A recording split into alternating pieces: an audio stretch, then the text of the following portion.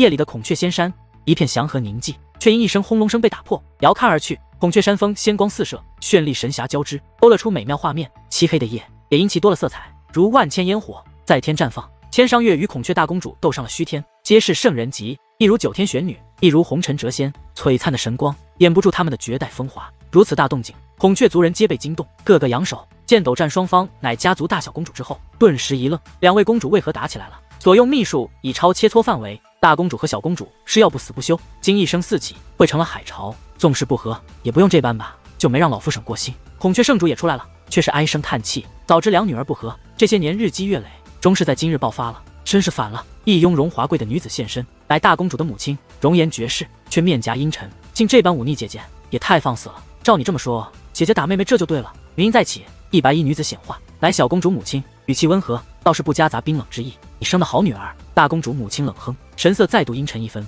与姐姐比，妹妹倒还是差了些。小公主母亲悠悠一笑，够了，尔等还嫌不够乱。孔雀圣主一声冷哼，狠狠揉着眉心，大小公主不和也不是没有原因，这俩娘先天就是死对头，怪只怪昔年她太花心，惹一个不够，偏偏惹了两个，隔着老远我都能瞅见孔雀圣主那张脸。孔雀山峰上，小圆皇扛着狼牙棒，却并非观战，而是睁着一双火眼金睛瞅孔雀圣主。见其老脸纠结，他看得很乐呵，唯恐天下不乱，跟你来孔雀家就是一个错。叶辰瞥了一眼小圆皇那厮，纵是没我，他俩该打还是打。小圆皇咧嘴一笑，俩眼依旧瞅着孔雀圣主那边。瞅见孔雀圣主那俩媳妇没，他俩自来了孔雀家就没消停过。不过话说回来，长得还是很美的，不知跟孔雀圣主商量一下，他那俩媳妇能不能借我用一晚？借一个也行，我这人实在不贪多。此话一出，叶辰下意识侧手，上下打量了一眼小圆皇那厮，不由得叶辰很自觉地往边上站了站，与小圆皇保持一定距离，如看神一般的看着那货。你他娘的还真是色胆包天啊！看上人女儿就不说了，起码是同辈，还他妈的想上人娘亲，得亏这里就他俩。小圆皇此话若被千商月和孔雀大公主听到，多半会暂时霸占，而后把这厮拎到九霄云外，直接掐死。小圆皇直接无视叶辰眼神，一双金眸圆溜溜的在四方瞅来瞅去，不见其说话。叶辰摸了摸下巴，不知为何看到小圆皇时，他竟有一种奇怪的冲动，那就是拿刀把那厮小弟切下来炖了。你跟女修上过床没？小圆皇扯了扯叶辰，露出了两排雪白牙齿，笑得有些猥琐。摆啥个姿势舒服？改日我也试试。瞅见那块巨石没？叶辰指了指不远处一块大石，而后拍了拍小圆皇，把他推了过去，上去对两下，啥都明白了。别闹，我这根可劲跪着呢。叶辰又往旁边挪了两步，不想再搭理这货，而是看向虚天。千商月和大公主斗得很凶，不是秘法频出，打的是崩天裂地，二人修为其间，战力也其间，谁也无法奈何谁。也正因如此，他们的大战才堪称精妙绝伦，看得孔雀家弟子眸光熠熠。叶辰唏嘘，谁说女子不如男？无论是大楚故乡，还是诸天万域，亦或者玄荒大陆，他一路所见之女子，皆是个顶个的猛。他看时，千商月与大公主已分裂虚空两方，手中仙剑皆争鸣。一方，千商月仙剑竖立，他双指并拢，抹过剑身，剑上古老神纹被复苏，剑气四溢，与道则共舞，寂灭之力急速汇聚。一方，大公主仙剑横列，亦是仙双指并拢，快速抹过剑身，其上也有神纹复苏，剑芒四射，与道则交织，演化秘法。二人施展的乃是两个极端的秘术，一纵一横，却本源同生，威力前隔行，皆摧枯拉朽，寂灭之力肆虐，有摧山斩海之能。孔雀家的老辈眉头紧皱，认得那秘术，也知那秘法威力何等恐怖，一向针对外族人才会施展，竟不知两公主动此神通。下方，孔雀圣主登天了，伫立在千商月和大公主中间虚天，抬手化解了二人酝酿已久的秘术。他乃大圣级，有此等实力，二人终是霸占。千商月神色冷漠，大公主神情却不是一般的冰冷，未能拿下千商月，很是不服气，冷哼道：“你差远了，若姐姐不尽兴，那便再来。”千商月淡淡一声，神情不变。好了。孔雀圣主一语沉声，强势湮灭了两姐妹的火花。若再任由他俩斗下去，整个孔雀一族的仙山都会化作废墟。各自回去，休要再胡闹。孔雀圣主此话带着身为父亲的威严，并非是商量，而是命令，总要有点做圣主该有的样子。千商月倒是听话，收了孔雀仙剑，走下虚天。若非孔雀圣主强势介入，他定会让大公主为他所说的话付出惨痛的代价。大公主一声冷哼，也随之转身走下虚天。可怒火非但未曾消退，反而更越燃越凶。没能教训了千商月，他还是不服气。一场征战就此落幕。被惊动的孔雀族人也各回各自山峰。孔雀圣主方下虚天，便被孔雀大明王叫去谈话了。诸多老家伙皆对孔雀圣主投去了怜悯目光。此番前去，免不了挨骂。这边千商月已回到孔雀峰，可谓是香汗淋漓，有些狼狈。小圆皇很会来事儿，颠颠跑过来，搓手他那双毛耸耸的爪子，想给他捏捏肩、捶捶背啥的，却被叶辰一脚踹翻了出去。今夜之事，让你蒙羞了。千商月看向叶辰，满眼歉意。这是哪里话？叶辰为千商月斟满一杯古茶。我这人脸皮厚，什么话该听，什么话该往心里去。我还是分得清的。如此，且先在此风住下，明日一同去万族盛会。千商月轻语一笑，而后便各奔东西，许你我心中各自牵挂之人。那今夜的睡个好觉了。叶辰微微一笑，起身去了最山巅，其上有一座会心石，会是一个打坐吐纳外家悟道的好地方。千商月也起身，莲步翩跹，化作一缕仙光，去了自己洞府。小圆皇自感没趣，拎着自己的乌金铁棒，跳上了一棵古老树，寻了一截还算粗壮的树干，干脆趴在上面，呼呼陷入沉睡，直至夜深人静，这货才跳了起来，瞟了一眼四周，便蹑手蹑脚地溜向了千商月洞府。一双火眼金睛，在夜里贼是明亮。没过多久，便听闻惨叫声，惊得不少在沉睡的人猛地坐起。身在山巅的叶辰俯手瞟了一眼这边，隔着老远都能瞧见小圆皇那厮被千商月打懵了，被绑在了一棵歪脖古树上。叶辰看得想笑，那道小圆皇还真是色心不改，专挑硬茬搞，搞来搞去美女没搞到，竟见挨揍了。没有最惨，只有更惨。缓缓收了思绪，叶辰这才微微闭目，星辉垂落，没入他圣躯。这便是九星天辰诀的玄妙，可吸收星辰之力。昔年他在大楚荒木偶的此法，至今已有200多年，其真谛已早已被其勘破。微风轻拂，撩动了他的白发。才闭眸不久的他，又缓缓开合，入眼便见一紫袍老人立在他身前，仙风道骨，古老淳朴，虽在眼前，却好似比梦还遥远。正是孔雀家的老祖大明王。叶辰忙慌起身，拱手俯身，行了一宗晚辈礼。见过大明王，长夜漫漫，实难入眠，寻人打发无聊时间。孔雀大明王笑得温和，满脸慈祥，并未强者威严，也并无老辈的架子。晚辈还真是荣幸。叶辰干笑一声，总觉浑身上下不自在。你与六道是何关系？孔雀大明王坐下了，笑看叶辰，那是我先祖。叶辰又开喷了，而且丝毫不惊讶孔雀大明王问此问题。貌似这一路，但凡准地都问过他这个问题，还真如昔日赤阳子所说，六道在玄荒很有名，老家伙都认识。那小友可否告知老朽，若曦又是谁？也是你家的先祖？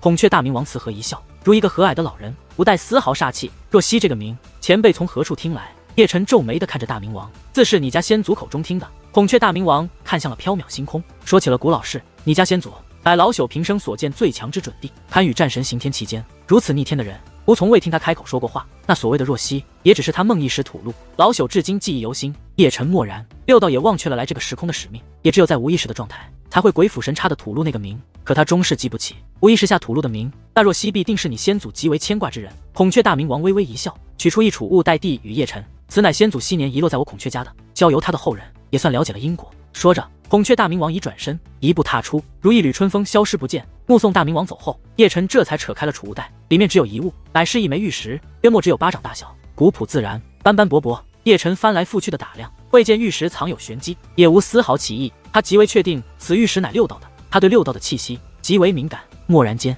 他开了仙眼，盯住了玉石，拨开表面，直逼其本源。他看到了一座古老的石碑，其上刻着4个模糊不清的老字。他极尽汇聚同力，隐约间能看清4字的后3字沙若曦。对此，他丝毫不意外。六道与红尘乃至神玄风逆天改道来到这个时空，他们的共同使命可不就是为了沙若曦吗？然石碑上并非3个字，而是4个字，后面3个字他已看穿，而第1个字却是混混沌沌一片，饶是仙眼也看不清。以他的睿智，对那4字中的第1字已猜出7、8成，多半就是朱砂的朱字，与后面3字连起来便是朱砂若曦。朱砂若曦，这与六道他们的使命是恰巧吻合的，这毋庸置疑。只是当他拨开云雾，看清那第1个字时，却是当场愣了。只因那第1字并非他所猜测的朱字，而是一个不字，不沙若曦。他嘴巴微张，怔怔地看着那4个字，不沙若曦，4字定义完全可理解为另一重意思，守护若曦。他的思绪凌乱了。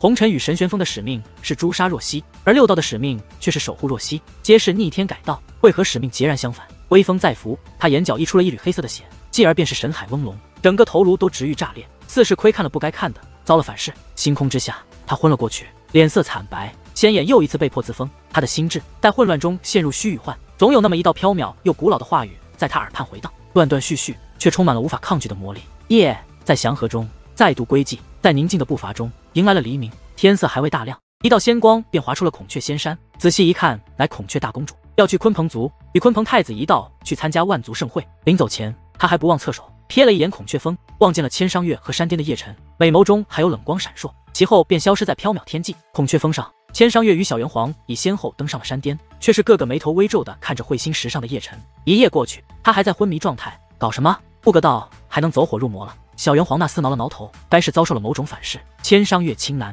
好似能觉察到叶辰仙眼已自我封印。昔年在大楚时，他便见过叶辰仙眼自封，哪那么多反噬？小圆皇拎着乌金铁棒，对着叶辰敲了2下，棒棒声响如金属碰撞。嚯，这大家伙目测该是欲火攻心了，找个女修消火，比啥药都好使。这厮说就说了，还意味深长地看了一眼千商月。话落，小圆皇便飞出了孔雀山峰，都不晓得飞出去有多远。直到好久后，才听闻有一座大山轰然崩塌，被这祸压得稀碎，扇飞了小圆皇。千商月才微微上前，一指点在了叶辰眉心，一缕缕仙光顺着他玉指没入叶辰的神海，帮他镇压反噬。叶辰这才醒来，双眸有些浑浊，特别是左眼暗淡到无光，脸色依旧苍白无血色。这次的反噬比以往任何一次都霸道，窥看了不该窥看的存在吗？千商月满眼担忧地看着叶辰，错了，一切都错了。对于千商月的话语，叶辰好似置若未闻，就如魔怔了一般，神神叨叨的。红尘是未来的我，六道是未来的红尘，时空颠覆，历史的年轮早已偏了轨迹。他至今有想不通，未来到底出了何种变故？三个逆天改道皆是有关若曦，可他们的使命却是两杀一保，彻底的对立。可以肯定的是，神玄峰先到，其后是红尘，最后才是六道。六道所在时空在神玄峰和红尘之后，他也必定看破了惊天秘辛。所谓的诛杀若曦，就是一个错误，大方向错了，这才逆天改道再度穿梭。其使命并不是诛杀若曦，而是守护若曦。他沉默了，如石刻雕像一般，纹丝不动，沉浸在一层层迷雾中而无法自拔。他的睿智在这迷雾前好似成了一个摆设。千商月俏眉微颦，下意识伸手在叶辰眼前晃了晃。叶辰思绪被打断，微微抬了眸，静静看着千商月。他的确是爱错了人，他的神玄峰自始至终就只是一枚可悲的棋子，乃逆天改道下第一个可怜人，忘却了使命，至死都浑浑噩噩。未来的他用未来的夜星辰测试了时空是否可逆转的可行性，未来的夜星辰成功了，这才造就了这个时空的神玄峰。也正因未来的夜星辰成功逆天改道，才有了后来的他亲自逆穿时空，造就了这个时空的红尘以及未来的红尘。六道三人关系虽复杂，却把所有矛头皆指向了若曦，又给他添了一层很神秘的面纱。他的身份会是解开一切疑团的关键。千商月还在看他，俏眉皱得很深，总觉叶辰今日很是反常。叶辰一笑，强行压了思绪，一步踏出仙山，去万族盛会。千商月跟上，却神经质地问了一句：何谓观音坐莲和老汉推车？他这一句话听得叶辰差点自虚天栽下去，眼神很是奇怪地打量了眼千商月，好似在说这娘们懂得还真是不少，很难回答。见叶辰眼神不正常，千商月试探性地问道：这个吗？叶辰干咳一声，改日问神玄峰，他门儿清。叶辰的答案让千商月很无语，这个问题真的很难回答。叶辰干笑，当即加快了步伐，在路过一片群山时，却见一道狼狈人影自碎石中爬了出来。仔细一瞅，正是小圆皇那厮。那货的确很狼狈，爬出来之后便一个劲儿甩着脑袋瓜子，不知是被谁揍了，脑袋瓜子到此刻还嗡嗡的，满眼皆是惊心。叶辰眉毛微挑，瞟了一眼小圆皇，又瞅瞅了身侧的千商月。机智的他不难猜出咋回事，小圆皇八成又嘴贱了，被人一掌从孔雀仙山扇了出来，而且还霸气侧漏的压塌了一座大山。很显然，把小圆皇送出来的是千商月，而那所谓的观音坐莲和老汉推车，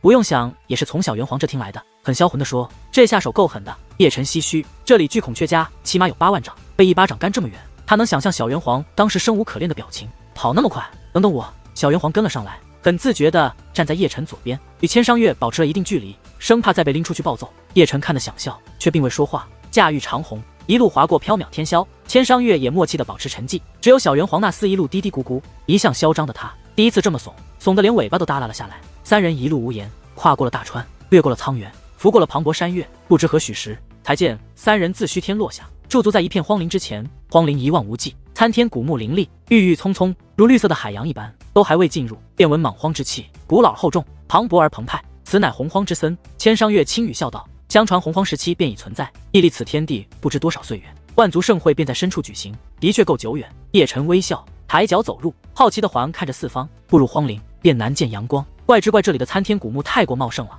一棵棵枝繁叶茂，葱茏劲秀的古树昂首云天，巍峨挺拔，树冠像蝶，枝柯交错，浓绿如云，遮了阳光，神秘而幽暗。再往里走，曲径通幽，掩映深处，仙光四溢，多见古木奇形怪状，枝干球曲苍劲，缠满了岁月的皱纹，透着沧桑之气。这是一片大天地，空间奇大，人影攒动，异彩喷薄，浑然天成。古树盘根错节的枝干上列着一张张蔓藤编织的桌子，皆摆满了灵果和琼浆玉露，正是南域万族盛会的举办之地。小圆皇驾到，可有抱大腿的？三人刚到，小圆皇那厮便嚎了一嗓子，震得叶辰耳朵嗡嗡的，也惊得在常人浑身一颤。还别说，他这一嗓子顶管用，不少人已跑来，清一水的难修，个个风度翩翩，却不是奔着小圆皇去的，皆是奔着千商月去的。爱美之心皆有之，更遑论还是南域公认的第一美。小圆皇尴尬了，被扒拉到了一边，大脸漆黑，好似不招人怎么待见。在常人看他的眼神都冒火，更有甚者还拎出了家伙。叶辰虽是想笑，却也同样尴尬，被攒动的人影挤到了一边。千商月神色淡漠，仅礼仪性的微笑，便与叶辰和小圆皇寻了一棵古树，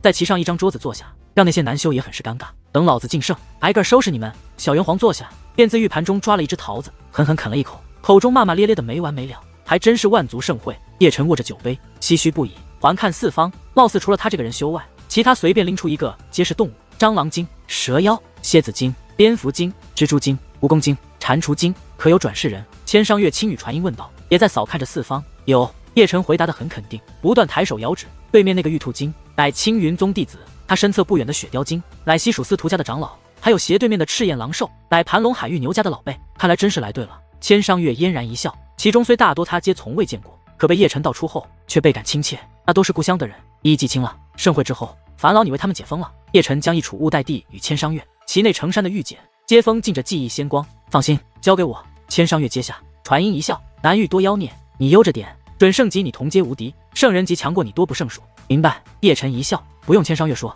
他也看出了，在场的人不是大教的神子神女，便是大族的太子公主，血脉个顶个的霸道。有那么几个，虽隐藏得很深，却能让他圣血悸动。那蒙着黑袍戴着面具的人是哪家的？竟能与孔雀公主并坐。两人谈话时，四方议论声此起彼伏，多是在打量叶辰，看不清真容，亦看不清血脉，神神秘秘，是何等来历？都瞅啥？小元皇发飙了，刚嚼碎的桃子被他喷了一地，又没瞅你，嚣张什么？一蛤蟆精难修不由得冷斥一声：“嘿，我这暴脾气！”小元皇直接跳了出去，直接抡棒了。怎么，怕你不成？蛤蟆精冷哼，通体仙光四溢，眉心刻画神纹，气势汹涌。其身后还有一道庞大的蛤蟆意象显化，不得放肆。未等两人开干，一道沉声便响彻了这片天地，威严而飘渺，的确有震慑性。小元皇和蛤蟆精当场罢手。准弟，叶辰轻喃，饶是他也未曾寻到缥缈音出自何处，那是玄武王，玄武一族老祖，货真价实的准帝。千商月传音道，万族盛会一个甲子举办一次，由南域五大王族轮流主持，而这一次主持万族盛会的便是玄武族的玄武王。四大王族。叶辰侧眉，好奇地看着千商月，哪四族？青龙、白虎、朱雀、玄武、麒麟。千商月笑着解释道，四神兽一圣兽的阵容。叶辰坐直了，一个劲唏嘘啧舌，他们代表不了神兽与圣兽。千商月笑道，只有天地初开的洪荒祖龙、洪荒白虎、洪荒元凤、洪荒玄武和洪荒麒麟，才有资格称作是神兽与圣兽。岁月太久，知圣传说与神话，这个意思。叶辰摸了摸下巴，再次问道，那远古九族中的龙族与这南域的青龙族，哪一个才是祖龙的正统？都不是正统。按血脉划分，远古九族的龙族乃苍龙一族。千商月悠悠一笑，苍龙与青龙乃至玄荒北岳的烛龙，更久远的太虚古龙、暴龙和霸王龙，他们皆是洪荒祖龙后裔。洪荒至今，龙族多有与外族通婚者，加之战乱，祖龙一脉有了太多分支，一脉传一脉，有诸多没落，亦有诸多崛起。如太虚古龙曾雄霸太古几百万年，如血龙早已灭绝很久。这么说，凤凰族、麒麟族这些也与诸多龙族分支一样，也皆非洪荒正统。叶辰沉吟一声，期间延续了太多传承。正是如此，后世的血脉远比不上先辈们。千商月笑道，天地初开的第一批生灵，他们的血脉才是真的霸道，越久远的生灵越是可怕。此话并非无的放矢。叶辰笑着摇头，不晓得荒古圣体若生在洪荒时期，会不会被虐死？哪那么多鸟事儿聊？来，给你介绍我的把兄弟。小元皇一手把叶辰拽了起来。盛会结束，咱俩也找地儿拜把子。滚蛋，没空。叶辰骂了一句，刚要坐下，却感一股雄浑厚重之气自一方扑来，让他下意识侧手看向正走来的那人。那是一胖子，很敦实，本体乃一头血脉强大的熊，大地五雄。他身侧还有仨，皆非人修，一仙王鹤，一穿山甲，一北冥鱼，血脉个个强横，与那大地笨熊并肩而来，皆匪里匪气的。知道的那是一族太子，不知道的还以为他们都是强盗呢。叶辰看得意味深长，那四个不用说便是小元皇的把兄弟们，还真是天上飞的，地上跑的，水里游的，地底钻的占全了。元飞，你腿脚挺溜。大地五雄已走来，还真是声如其名，敦实浑厚，身体也贼沉重，走路都踩得地面砰砰作响。那必须的。小元皇咧嘴一笑，二哥这身板还是那般彪，别给老子整这些没用的。老子的天王锤还我！大地五雄伸出了他厚实的手掌，圆溜溜的大脸，满是乱窜的黑线。我的仙羽剑，仙王鹤也伸手了，借了就他娘的不还了。俺的金尊钻也没还。穿山甲抿了抿头发，不带赖的。还有我的北冥珠，你耍的也够久了。那北冥鱼也开口了，还真不愧是把兄弟。叶辰看得乐呵，这帮货真有意思。他严重怀疑这五个是临时搭伙的，怎么看都是闹着玩的。不要在乎那些细节。小元皇那厮死皮赖脸的，直接把叶辰拽上了前。这货日后就是咱家老七了，都照着点儿。什么你家老七？叶辰不甘了，你搁这逗我玩呢吧？他是个啥啊？小元皇一句话，他那四个把兄弟当场把叶辰围了一圈，左瞅右看都没瞧出叶辰本体，真容乃至血脉。我是个人。叶辰说着，麻溜转身，可不想入了贼窝。哪去？小元皇身后又给其拽了回来，也不管叶辰愿不愿意，直接开始介绍了。这是咱二哥，本体乃大地五雄，叫他熊彪就好。老三就是我了。这你四哥，本体乃仙王鹤，这厮道是境也。一一介绍，修为境界，血脉，本体连带着人祖宗8辈都被他挨个拎了门清，这底儿摸得贼明白。他是说的细致，可叶辰一句也没听，总想着趁机找缝溜走。一个小元皇已把坑得够惨，这若入了火，8成会被坑哭了。来，小爷我郑重介绍一下咱这老七。小元皇清了清嗓子，完事儿还不忘捋了捋袖子，他就是传说中的荒古圣体。荒古圣体，熊彪4人一听，双眸顿时亮了，亮得放光。你能不能不扯淡？叶辰捂住了小元皇嘴巴，他是来寻转世人的，这不想把身份抖搂出去，不然今日这盛会必定热闹。我以为咱还是先找地儿歃血结拜。熊彪语重心长一声，这七弟我甚喜欢，圣血该是金灿灿的。仙王鹤、穿山甲和那北冥鱼纷纷摸了摸下巴，也是个个一脸意味深长的。叶辰扯了扯嘴角，还真是我个好哥，什么歃血结拜，是他娘的，赶着给老子放血吧！还整出一副很欣慰的表情。玩呢？来，瞅呢，咱家扛把子到了。小元皇那厮扯了扯叶辰，示意他去看入口。毛茸茸的手摇指一方，最后定在一人身上。叶辰下意识瞟去，极为准确地锁定了一人，双眸也为之眯了。那是一个壮硕的人，身躯雄伟，体魄雄健，赤裸着上身臂膀，肌肉如囚笼，萦绕着雷电，充满爆发力。臂膀上刻画神纹，他的气血如江河，霸道磅礴，一双乌眸虎虎生威，狼天那的。许是肉身太强悍，走路时撞得空间扭曲，大地也为之动颤。魁牛，叶辰轻喃，一眼便认出那人本体是啥，乃是一头牛。那是一种异常古老的血脉，与金乌和鲲鹏这些古老血脉同时代，以肉身强悍关绝古今，甚至还强压圣体一筹，恐怖无比。这一族也曾出过大帝，乃玄荒130帝中的魁牛大帝，在古老的时代也曾无敌万域，也曾统御万灵，震古烁今。与小元皇他们不同的是，那魁牛并非准圣，而是一尊圣人，其凶悍之气比昨日的金乌太子还强一筹，战力极为凶猛。要不咱找地儿歃血结拜吧？叶辰很自觉地整了整衣衫，先前还不情愿，咋变脸这么快？小元皇上下瞟着叶辰，我还是很喜欢咱这大家庭的。叶辰深沉一声，语气意味深长，外加一脸语重心长，跟着咱家大哥混，很有前途。一帮人纷纷撇嘴，一脸嫌弃地看了一眼叶辰那货，方才还一脸憋屈，此刻这个叫的真轻。目测这也是个贱人，都杵着干毛。魁牛来了，声如雷霆，震耳嗡聋。最主要的是，这货自带装逼气势，射的小元皇他们险些都没站稳。等大哥带俺们装逼，带俺们飞！5人死不要脸的笑了。此番出关，见二等这般尿性，无心甚慰。魁牛怅然一声，哪能跟大哥比？5人咧嘴一笑，完事儿便把叶辰推到了前面。这货咱家老七刚收不久，日后跟俺们混了。魁牛挑眉盯住了叶辰，一双乌色的牛眸闪烁着雷光，却是看着看着不由微眯了起来，竟是荒古圣体，这都看得出来。叶辰惊异一声，他本源已疯，连金乌太子与他抖了9招都没认出他的血脉，却被魁牛一眼看破了。这兄弟我认了。魁牛似是心情不错，宽阔的牛臂直接搭在了叶辰小肩膀上。这一路走来，听的尽是你的传言，牛逼！被你打残的神子们，此刻还在病床上躺着的吧？不可否认，那些天的脾气是火爆了点儿。叶辰深吸了一口气，一句话让他渐入佳境的逼格又猛地提升了一分。好，这尿性老子喜欢。来，给咱老七亮亮咱家的口号，男的打服，女的说服。魁牛话刚落，小元皇、大地五兄、仙王鹤、穿山甲和北冥鱼5个货便异口同声地嚎了一嗓子。这一嗓子惊得在常人浑身一激灵，皆侧目看来，这他娘的是一群什么人啊？土匪吧？大庭广众之下整这些，不要脸了！叶辰嘴角已不知抽搐了几个来回，目测他的却进了贼窝了。不远处静静饮酒的千商月下意识地揉了揉眉心，好似很了解魁牛他们，个个生猛外加生性。叶辰还真是会找队友。喝酒，随着魁牛那厮一嗓子，六兄弟，哦不对，应是7兄弟，勾肩搭背的去了一方，选在了千商月旁边的那张蔓藤桌。这才方坐下，叶辰便轻咦一声，侧手瞟向了盛会的入口，那里有一身穿七彩霓裳的女子缓缓走入，用一缕素纱遮着容颜，只见一双清澈的眸，不带尘世污浊，不食人间烟火。叶辰能一眼看穿她的容颜，一张陌生的脸颊，可她却是转世人，其前生乃正阳宗弟子，论辈分与姬宁霜同辈。李师曼，昔年他还是正阳宗弟子时，对李师曼还算熟悉，他乃情报阁外派弟子，他乃情报阁内宗弟子。正因如此，二人交际颇多。3宗大比时，姬宁霜便是派他去望月峰寻一个叫陈烨的人，他没寻到陈烨，却是见了叶辰。当年的气氛还颇有些尴尬。本体蝴蝶乃仙蝶一族的公主，许是知道叶辰在看谁。千商月传音介绍，笑道：“你这般看他该是一个转世人，今生我与之还算要好，不过前世大处，我的确未曾见过他。正阳宗弟子。”叶辰笑了笑，他的风镜也交由你了。李师曼之后，依旧不断有人来，各个身份不简单，皆一叫最惊艳的后辈，其中不乏转世人。每走入一个，叶辰皆会指出来的人越来越多。这片天地的古树，几乎每一棵都有人盘坐。叶辰约莫细数了一下，足有近万，也便是说，这南域排的上名号的势力和种族也足有近万。这等数量，足见南域强大。那杂毛鸟来了，叶辰唏嘘时，身侧的小圆皇扎呼了一声，远远便瞧见苍穹有人影滑天而来，正是那金乌族的太子。说话间，金乌太子已落下，惹来在场女修眸波连连。他一如一轮璀璨的太阳，到哪都是夺目点，一双金眸灿灿生辉。金乌太子直接无视那些庸脂俗粉，看向的乃是千商月这边。可以得见的是，他眸中有寒光一闪而过。昨日孔雀家一行颜面尽失，他可是很记仇的，心中也还有一种邪恶的念头。千商月神色冷漠，静静饮茶，知金乌太子在看他，置若未闻。金乌太子冷笑，瞥向了叶辰，嘴角微翘，金眸中闪过一丝狡黠。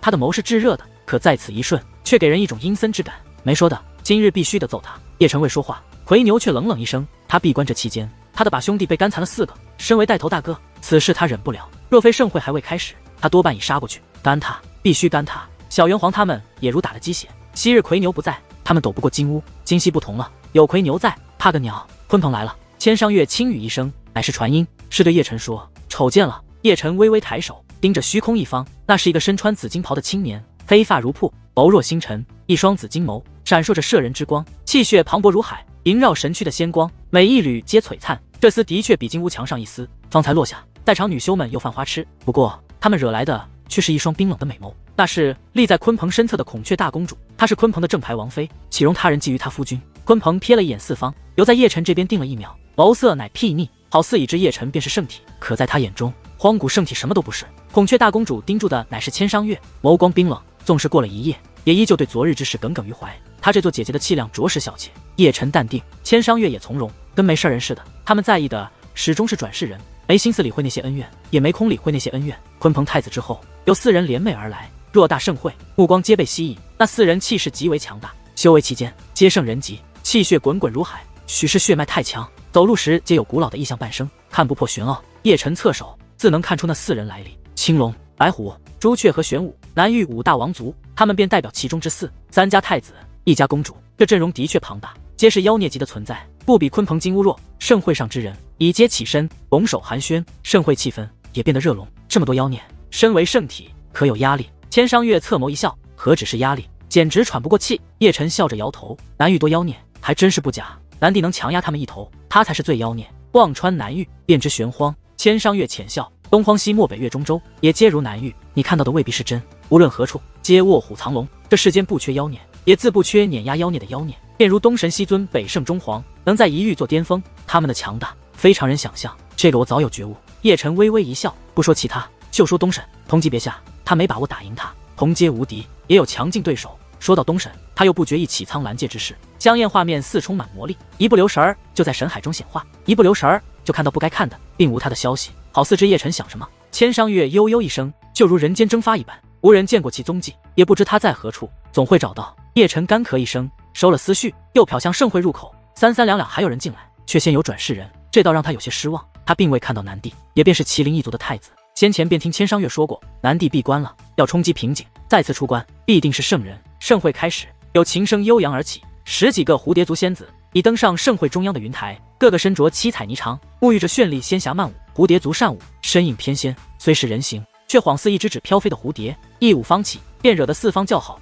蓝修们个个看得目光火热。中间那个最俊，俺喜欢，都别跟我抢。身侧小圆皇咧嘴笑了笑，一双火眼金眸直勾勾盯着云台上一蝴蝶仙子。左边那仨，我的大地五雄抹了抹嘴角酒水，完事儿还捋了捋衣袖，有点喝懵逼了，嚎声响亮。今夜说服他们。右边那仨，鹤爷我的，仙王鹤打了个9格，也喝上头了，俺喜欢丰满的。后面的仨都我的，穿山甲咧嘴一笑。前面那仨归我，小巧玲珑，俺的最爱。北冥鱼拍了拍桌子，喝得脸红脖子粗的，连打的9格，都他娘的带炮的，还真是一窝畜生。叶辰意味深长地摸了摸下巴，打架个顶个的猛，这睡女人的功夫也多半不是盖的。很雄壮地说：“老七，看上哪个？跟哥说。”回牛一手搭在了叶辰肩膀上，俩牛眼有些红。这烈酒一看没少喝，笑得不正常，贼猥琐。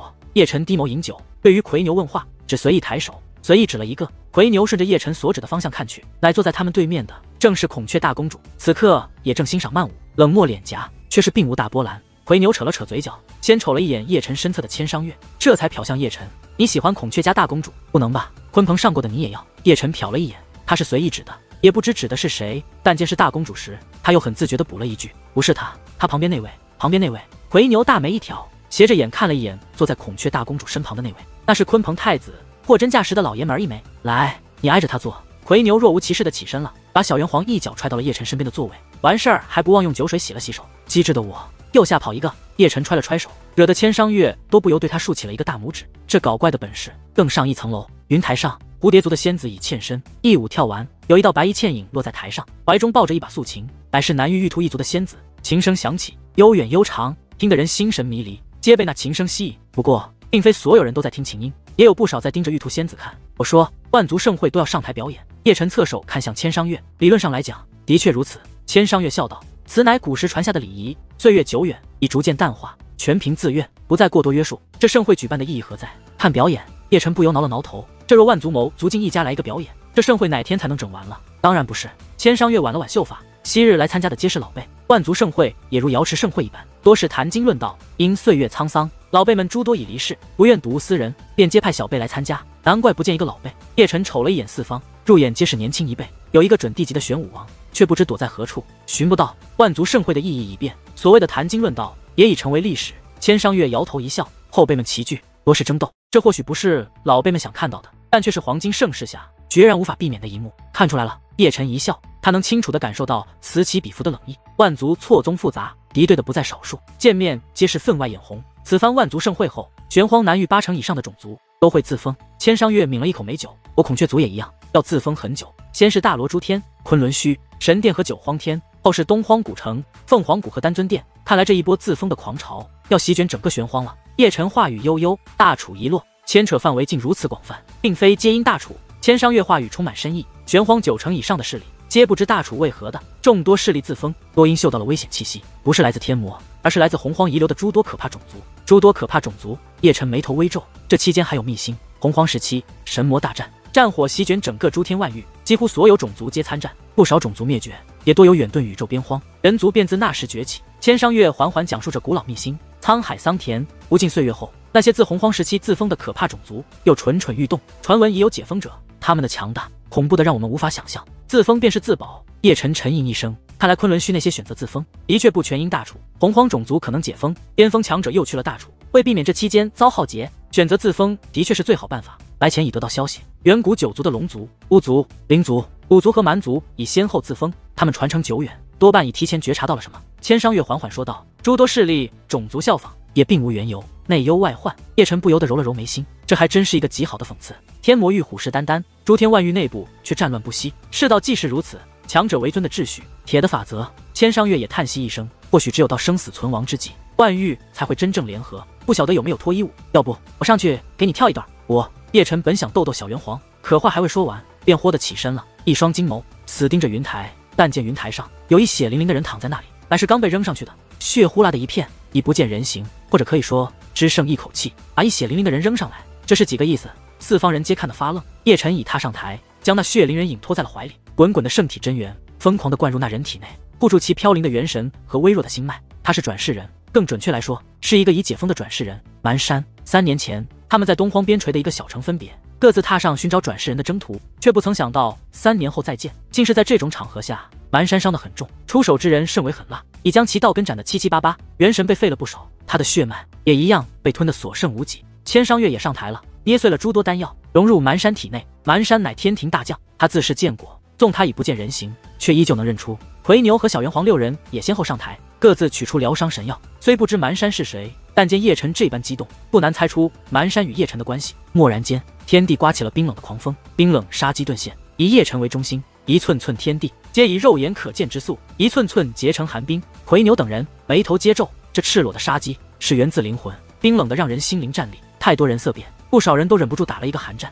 那蒙着黑袍戴着鬼名面具的人是谁？为何暴露如此杀机？方才被扔上台的血淋人又是谁？又是谁给他扔上云台的？四方人皆疑惑，不知蛮山是谁，不知叶辰是谁，更不知发生了什么。这几个瞬息间，盛会的热龙气氛变得极度压抑。叶辰脸戴的鬼名面具崩裂了，被杀机碾成一缕劫灰，露出了真容。见之者半数以上都豁然起身了。荒荒古圣体竟是叶辰，他还活着！太多人都愣了，神色难以置信。传闻圣体已葬身在远古遗迹，为何还在世？莫不是看错了？荒古圣体命硬得很，东荒古城外几十尊大圣都没弄死他。此番看来，他又金蝉脱壳了，骗了世人。有人唏嘘道。议论声中，叶辰抬眸了，神色平静的吓人，眸光盯住了一银袍青年。他看得真切，方才把蛮山扔上台的就是那银袍青年。叶辰看时，银袍青年正斜躺在座椅上，悠闲地转动着拇指上的扳指，嘴角微翘，一脸幽笑，玩味戏谑地与叶辰遥相对视。不用怀疑，这是我的杰作，本王很仁慈，留了他一命。叶辰未言，缓缓起身，将昏厥的蛮山交予了千商月，体内有汹涌而出的魔煞气，将魁牛和小元皇他们都推下了云台。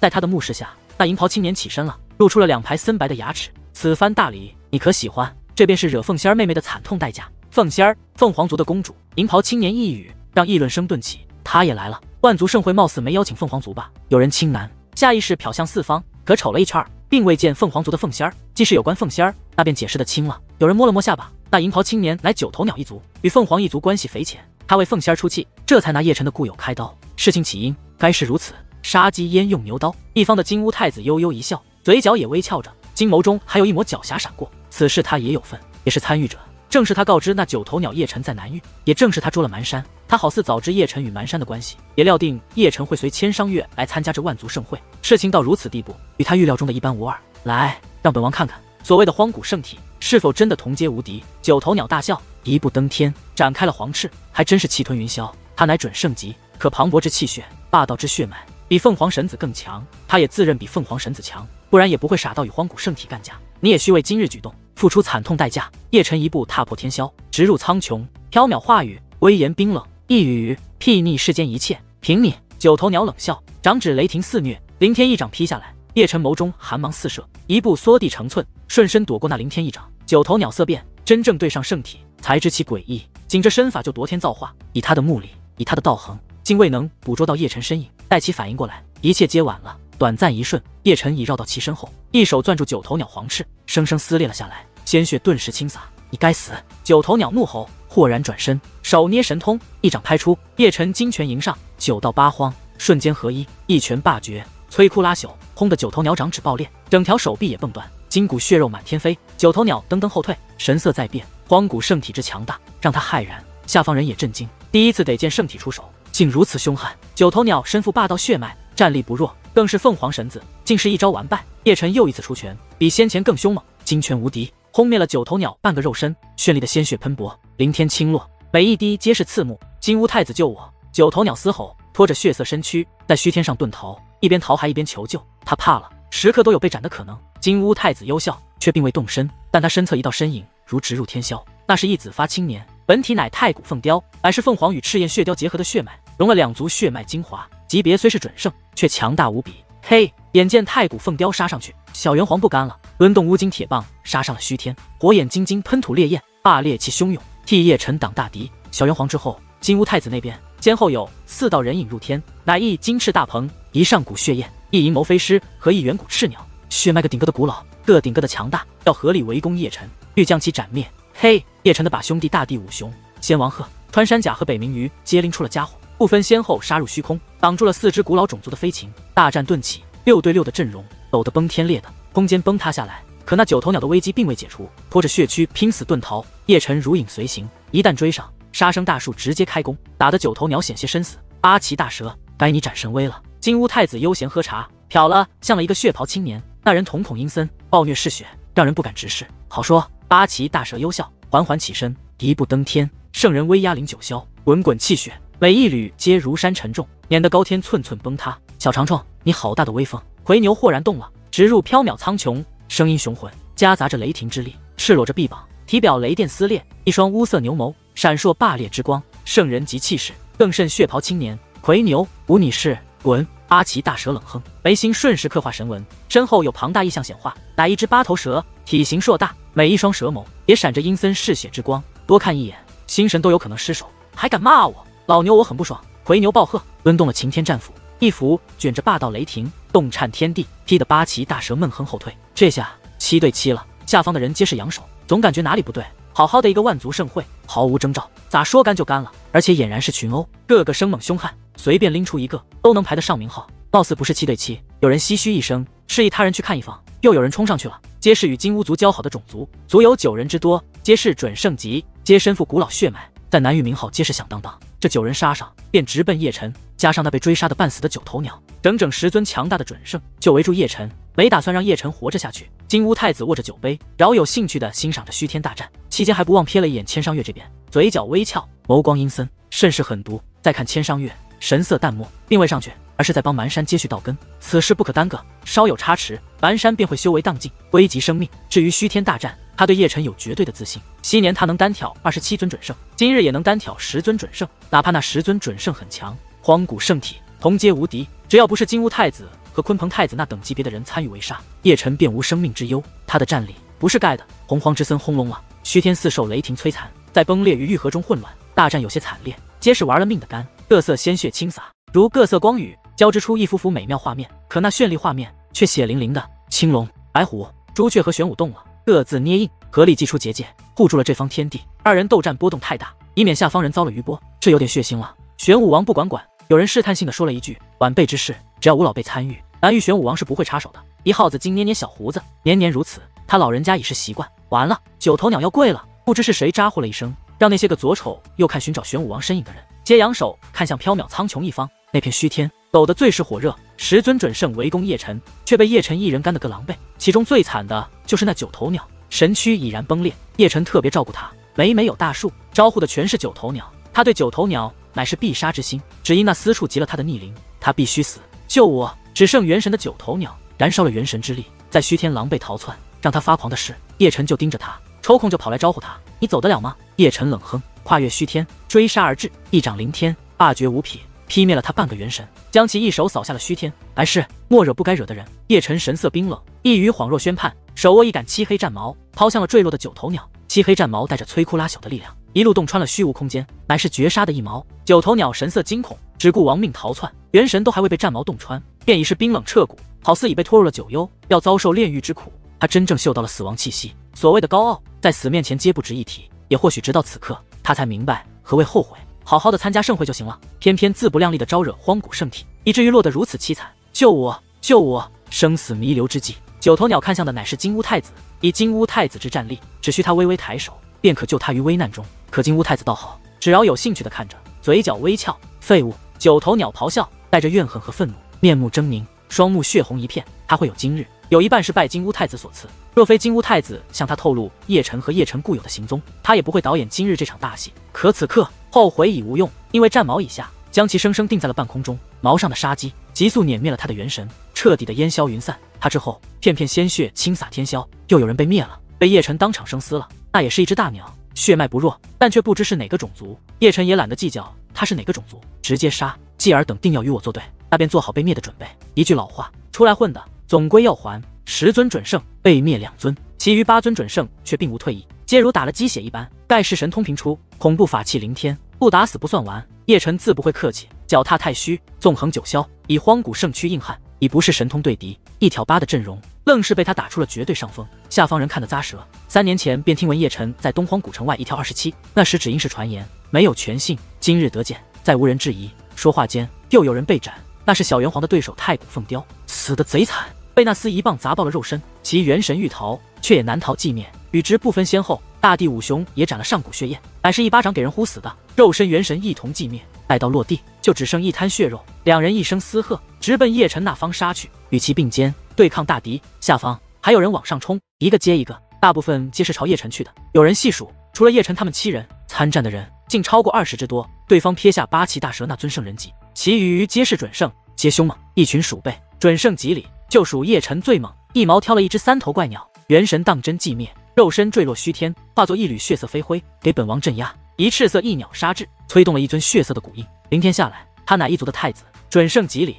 也算小有名气。他那一方血色古印压塌了成片空间，却未能镇压了叶辰，反被叶辰一掌掀翻出去。混沌神鼎翁龙直接给我撞得粉碎，本命法器受创，赤色一鸟也遭反噬，躯体裂开，有鲜血喷薄，噔噔后退，却还未等止住身形，叶辰便来了，直接生撕。为此，叶辰脊背也被斩中一剑。出手之人乃一只上古飞蝗，一剑狠辣无比，乃绝杀神通，若一般准圣，必已被斩灭。叶辰豁然转身，一个大摔背手抡飞了上古飞蝗，继而便是9道合一的神伤神芒，洞穿了上古飞蝗的神海，湮灭了其元神。死吧！又有人上前，乃是偷袭的一击，一剑摧枯拉朽。此人身份也不简单，乃13墓地神鸟，其先辈在洪荒时期也算一方巨禽，他们血脉本源与神藏先天契合，霸道无匹。不过再强大的血脉，只要你是准圣级，在圣体面前皆虚妄。叶辰已冲杀过去，不躲不闪不防御，任由3目神鸟一剑洞穿他胸膛。而他豁然扬起的手掌已成神刀，一掌将其生劈。此一瞬，3个强大种族的太子联袂杀至，其本体皆是飞禽的一种，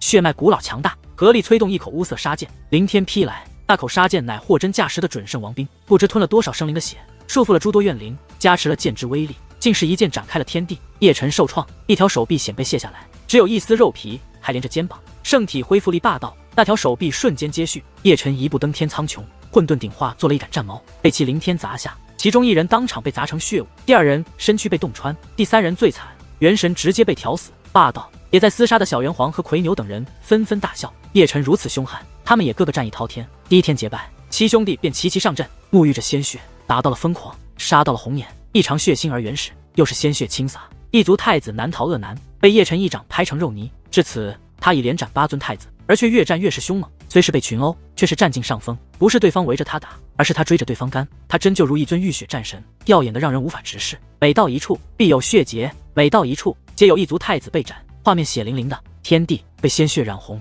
一个个人影坠落，血呼啦的，没有活者，皆是死躯，大多皆是被叶辰诛灭的。滚滚煞气肆虐诸天，围攻他的人被生生打怕了，无人再敢上前，个个血骨淋漓，拖着半残之躯亡命逃窜。那哪还有一族太子的丝毫威严？下方人看得啧舌，倒抽冷气。平日里一个个气吞云霄的太子，在荒古圣体面前就如闹着玩似的。一群太子竟被一人追着打，非但没拿下叶辰，反被干得丢盔卸甲，的确讽刺。一群废物！金乌太子冷哼，豁得起身了，一步登天而来。金乌太子登天，让下方盛会上的人都不约而同的起身了。很显然，金乌太子是冲着叶辰去的，要当众斩了圣体吗？金乌族太子可不是一般的圣人级，有硬刚圣王的战力，纵是同为准圣级，金乌太子也有与荒古圣体齐肩的战力。更遑论金乌太子是圣人级，这半步之差，战力便天地之隔。接下来才是重头戏，太多人擦亮了眼眸，荒古圣体同皆无敌，可不知对上圣人级的金乌太子，他会有几分胜算？叶辰皱眉，金乌族太子之强，他昨日已领教过了。虽然昨日他未曾动巅峰战力，可金乌太子的恐怖乃是毋庸置疑的。千商月也皱眉了，金乌太子终还是参战了，偏偏他抽不得身。若他与叶辰合力，或许能压制金乌太子，可叶辰与之单挑的话，多半不是其对手。先言以自封，他也还有被灭的可能。杂毛鸟，不要脸是吧？大骂声自一方响起，乃是魁牛以抡动战斧而来，自知叶辰非金乌对手，他自要为兄弟挡下。你的对手是我。八岐大蛇冷笑，一步挪移，堵住了魁牛去路。虽被魁牛打得狼狈，可牵制住魁牛还是做得到的。他妈的！小元皇五人也纷纷怒骂，欲杀过住叶辰对抗金乌太子，可他们的对手皆是狠角色，各自将他们堵在一方。你可提前交代遗言。金乌太子幽笑，与叶辰遥天对立，惬意地扭动着脖子，戏谑的笑声响彻了诸天。伤你故友，我也有份。他的血脉是我吞的，他的道根也是我破的。你我当真有如此大的仇恨？叶辰神色平静，话语也平平淡淡。了解他的人都知道，他越是如此平静，就越是可怕。触犯我金乌威严，便要付出代价。金乌太子依旧惬意地扭动着脖子。况凤凰族的神子与公主已放话，可拿你头颅去换凤凰仙法，何乐不为？怪只怪你惹了不该的惹的，那便今日割了这恩怨。随着叶辰一声淡语，他一步踏碎了天霄，9道八荒拳合一，霸道一拳轰穿了浩渺虚天，真是自不量力。金乌太子冷笑，掌心有日月乾坤演化，一掌隔空推出，所过之处苍穹寸寸崩裂，威力摧枯拉朽。一拳一掌遗憾，黄金色的鲜血登时喷溅。金乌太子巍然未动，而叶辰却颧骨炸裂，荒古圣血迸溅。此一招对抗，他完败。金乌太子再出手，一指神芒，遥天点来，洞穿了叶辰圣躯。叶辰神色平静，强势反攻，诸多秘法融一拳，却又被金乌太子一掌轻松化解，震得噔噔后退，体内杀机肆虐，让他喷血。大战顿起，金乌太子卷着滔天气血，演得虚天轰隆，盖世秘法频出，皆恐怖无匹，几次打得叶辰圣躯爆裂，险些葬身。叶辰彻底落了下风，圣躯裂开，圣血喷薄，每一缕皆刺目，凄惨无比。并非他不如金乌太子，而是修为先天便有差距。观战者唏嘘，暗自感慨，圣体的确强，自古以来也从无败绩，可那是基于同阶之下，若越了这个界限，纵圣体也一样败。无趣。金乌太子笑得戏谑，脚蹬苍穹，身形鬼幻莫测，杀至叶辰100丈外，金眸璀璨，射出金乌雷霆，欲斩叶辰元神。与他同一时间，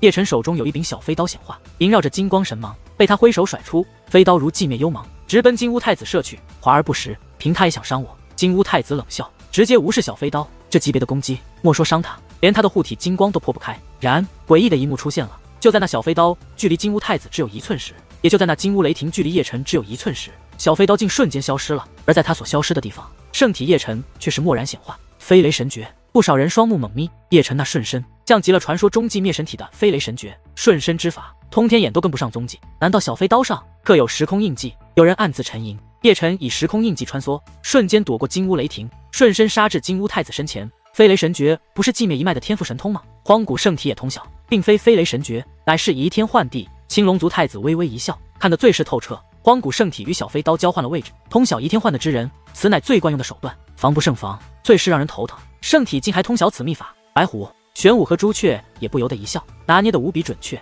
此法若运用得当，足以媲美飞雷神。可为何叶辰不直接与金乌太子调换位置？若那样，被金乌雷霆击中的便是金乌太子了。有人挠着头疑惑了一声，那金乌雷霆何等霸道，金乌太子中招也多半会受重创。圣体倒是想与金乌太子想调换，可未必挪得动金乌太子。白虎悠悠一笑，相比之下，与那小飞刀调换会很轻松。再看金乌太子，的确措手不及，被叶辰一掌劈得身形趔趄。他早知叶辰通晓移天换的秘法，一直皆有防备，在自身加持了秘法，神躯重如山岳，自认叶辰的移天换地是挪不动的。可谁曾想到，叶辰不与他调换，竟是与一柄小飞刀调换了。此一瞬，他才真正明白，霸道的荒古圣体为毛关键时刻甩出一柄小飞刀逗乐子，这显然是计划好的，一切皆拿捏得准确。这厮暴怒了，挥掌劈来，可还未落下，便先挨了叶辰一拳。叶辰是栖身在他近前的，怎会给其喘息的机会？一掌一拳后，杀声大数接续，乃是一整套无封顶的砸在金乌太子身上。画面有些让人不忍直视，金乌太子强大的神躯被干得血骨淋漓，恐怖的恢复力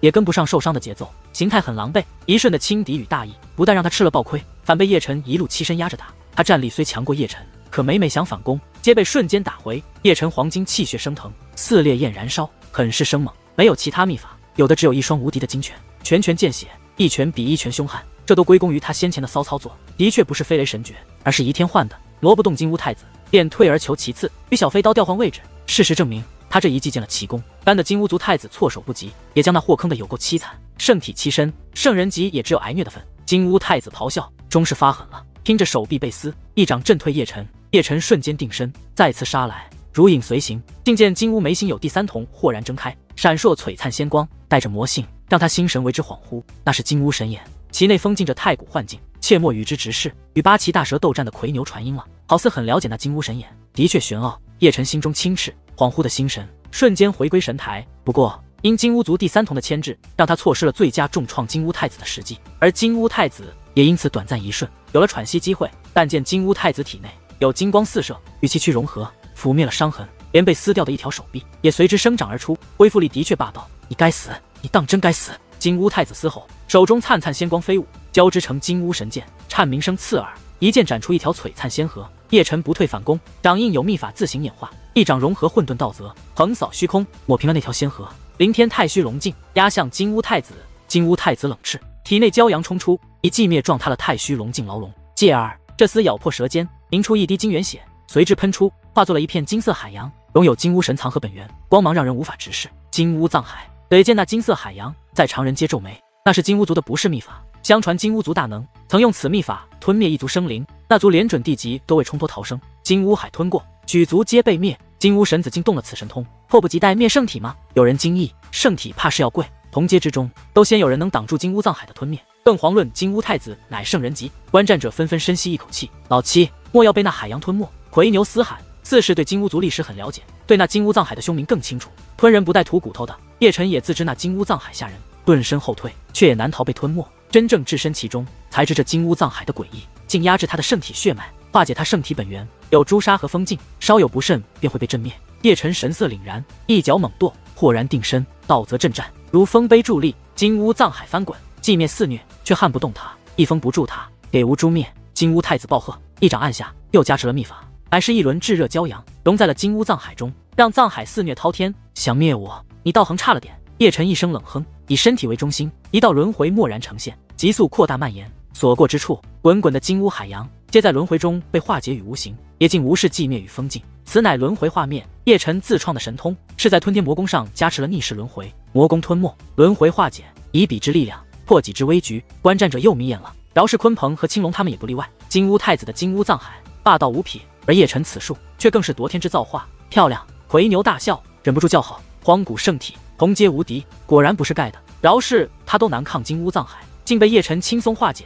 老七天下无敌手，打得金乌变成狗，小元皇他们又不安生了，对敌都不忘招摇呐喊，齐声推大。震得人耳朵嗡嗡的。杀！金乌太子怒喝，登天而来，挥手一尊镇神杯，镇压叶辰。破！叶辰冷哼，9道八荒拳合一，逆天一拳轰灭了那杯。一招对抗，大战再起。金乌神子脚踏金乌神海，头悬至热太阳，如若仙王，炙热之气袭天卷地，璀璨神芒，照耀世间。叶辰不弱气势，踏着黄金神海，头悬混沌神鼎，撑开了混沌界，圣躯钢筋铁骨，金芒神辉四射，如一尊黄金熔铸的战神。虚空轰隆，动颤天地，有鲜血如光雨倾洒9天，皆是金色的，纵是在坠落中，也各自化作了龙形，继续对抗，直至湮灭。可以得见的是，叶辰虽落尽下风，可金乌太子却也拿下他，他真就是一尊战神，气吞八荒，攻伐无匹，对大道的参悟也远非常人所想。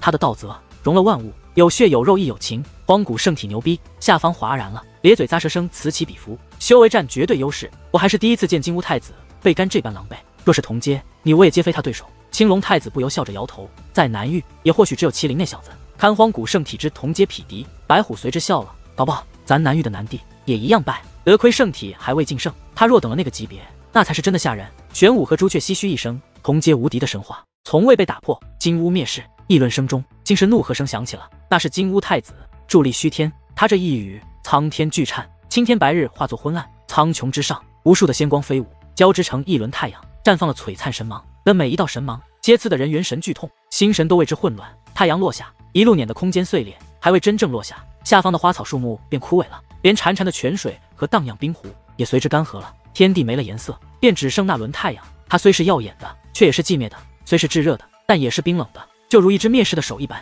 又是此术，叶辰眉头紧皱，昨日便见识过，他与小元皇合力才抗下，如今只剩他一人对抗，搞不好会被金乌磨灭，不行也得上。他满眼疯狂，逆天行，妄化一双百丈巨手，双手擎天，顶住了金乌骄阳，实则是以荒古圣体硬当太阳，遥看而去，金乌太阳庞大如山岳，而他却如蝼蚁般渺小。一瞬间，他便被金乌太阳压得双腿弯曲，圣躯裂开，圣骨噼里啪啦作响，断裂了不少，整个人都沐浴在了灿灿金血下。圣体疯了吧？下方人震惊，竟以圣躯硬抗金乌太阳，死吧！金乌太子狞笑，忽地抬手，又加持秘法在太阳上，看你先诛灭我，还是我先化灭这骄阳。叶辰仰天嘶吼，开了魔道和诸多禁法，战力攀升，被压制的黄金气血汹涌，他掌心有漩涡呈现，乃吞天魔功，太虚洞和逆世轮回的融合。金乌太阳不断被太虚洞扯入黑洞，也不断被吞天魔功吞没，更有逆世轮回加持，在轮转中急速画面，威力夺天造化，观战者看得心惊肉跳。连与魁牛、元皇对战的八岐大蛇，他们也抽空侧目。荒古圣体的疯狂之举，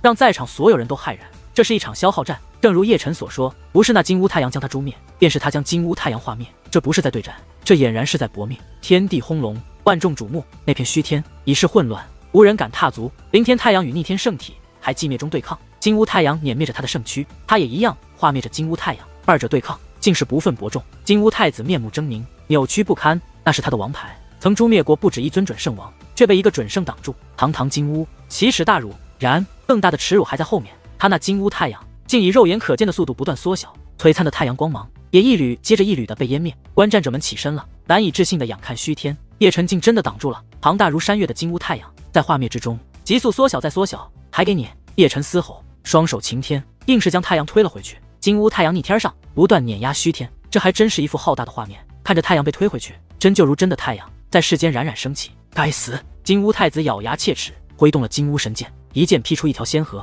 那逆天而来的金乌太阳被其一剑斩成了两半，他遭了反噬，登时喷血，都还未站稳，叶辰便逆天冲了上来，手握赤色杀剑，一剑封神，摧枯拉朽，洞穿了他的神躯。金乌太子怒吼，一掌将叶辰推翻出去，而后蹬地后退了一步。然他连口血都没来得及吐，便见迎面有一柄小飞刀射了过来，乃叶辰在倒飞出去那一瞬抛出的，其目的不用想也知道。果然，那飞刀便化作了叶辰，或者说是叶辰与之调换了位置。叶辰一言未发，劈头盖脸就是一掌。金乌太子又吃了同样的亏，二度被劈得身形趔趄，血骨横飞，神躯都随之裂开了。套路成功，叶辰那厮又栖身到金乌太子身前，其后的画面就有些血腥了。被圣体近身，饶金乌太子之强，也抬不起头了。圣体这一天换的用的贼溜，下方唏嘘声满室，皆是咂舌模样。纵是被一掌打飞，也不忘甩出一小飞刀杀回来。还别说，真与那飞雷神诀有一拼。不少人都摸了摸下巴。我想笑的是，一次亏吃了两次。金乌太子的脑子不怎么好使，真有人发笑，多是与金乌不对路的人，笑得贼欢。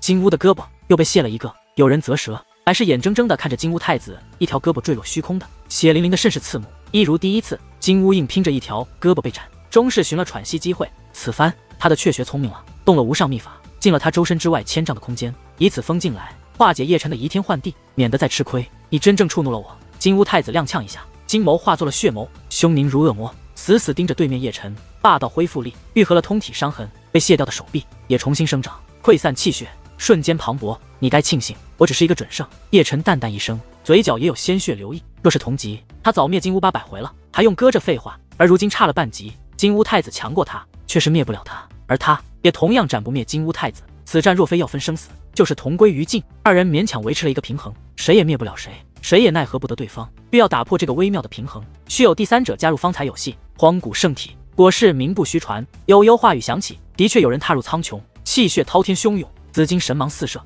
射得人心神刺痛。鲲鹏下方人惊了一下，未曾想到杀上去的竟是鲲鹏。完了，圣体此番真的要跪。不少人为叶辰捏了一把汗，一个金乌太子已够棘手，更遑论再加一个比之更强的鲲鹏。鲲鹏，你他娘的也不要脸了！魁牛怒了，气血似火燃烧，一斧霸绝，劈天裂地，将八岐大蛇抡翻，欲杀来助叶辰。只是他方才登天，便被一道仙剑神河斩退。出手的人本体乃一只大鹏，生有9翅，是传说中的血脉霸道的9翼神鹏。这是一种强大血脉，既是鹏类，便与鲲鹏一族有莫大渊源。此番杀出，很显然是鲲鹏授意的。不想魁牛跑来救援叶辰，真是好大的局。魁牛冷笑，怒视着9翼神鹏，他脑袋纵是再不灵光，也看出端倪了。这是针对圣体的一场绝杀，站一边，你我相安无事，别找不自在。9翼神鹏幽笑，你当老牛我吓大的？魁牛冷哼，谋战神芒，气势更盛，2打1，你以为你有多少胜算？八岐大蛇也从身后踏天而来，笑得戏谑玩味，与9翼神鹏一前一后，堵住了魁牛。那就试试。魁牛一声暴喝，化作了本体，乃一头如山庞大的牛，雷霆撕裂，乌芒四射，霸烈的气息撵得天地动颤。八岐大蛇和9翼神鹏皆是冷笑，亦各自化了本体。神鹏展翼，遮天蔽日；八岐大蛇更是瘆人，8颗头颅硕大，眸芒阴森。大战顿起，魁牛一挑2，每欲冲杀过去，皆被2人拦回来。若独战，9翼神鹏和八岐大蛇皆不是他对手，而一挑2的话，饶是他的战力也被压制。对方皆准胜，血脉也绝不弱他。这边战得热火朝天，小元皇和大地五雄那边也斗得无比惨烈，怒吼声震天。几人皆欲斩了对手去助叶辰，可对手皆是难缠，而且数量颇多，不止一次冲杀出去，却不止一次的被堵回。